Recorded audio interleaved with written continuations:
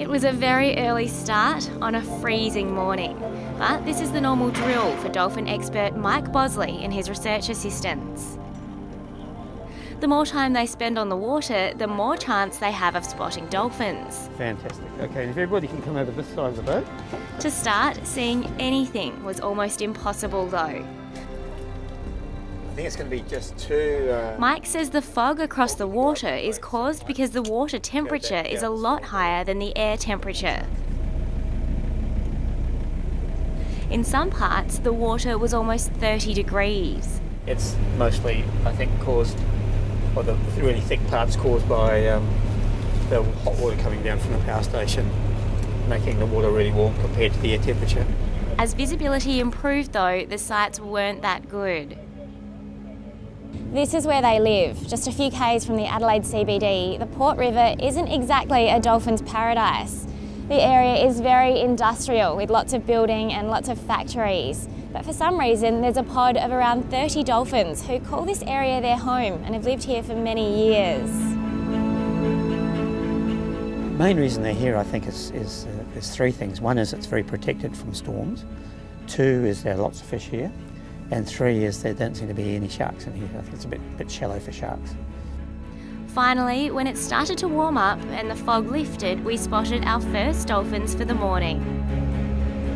Dolphin!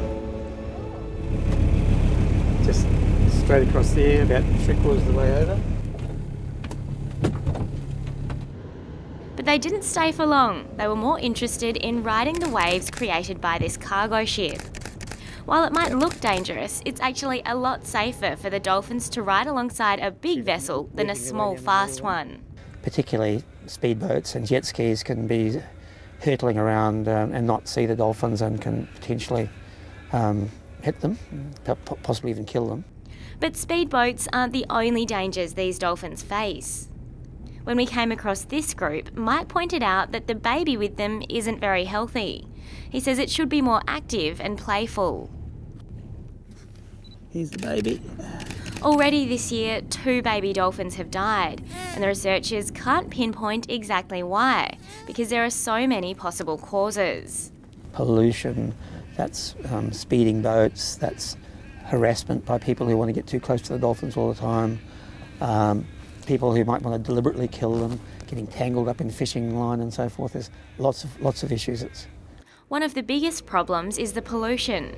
Even though the Port River has been a dolphin sanctuary for the past 7 years, there's still a lot of gross stuff in it. There is pollution in the environment here and it gets picked up by the fish and the dolphins eat the fish.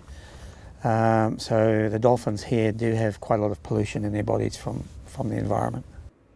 Mike says it's a difficult issue to tackle because it's very expensive for factories to become environmentally friendly. And even though the government does charge them when they pollute, they still make more money from their products than they have to fork out for the damage they do. Well, it's a historic thing. They've been doing it for years and years and years, and it's difficult. It would be enormously expensive for them to suddenly stop polluting, even if it was technically possible.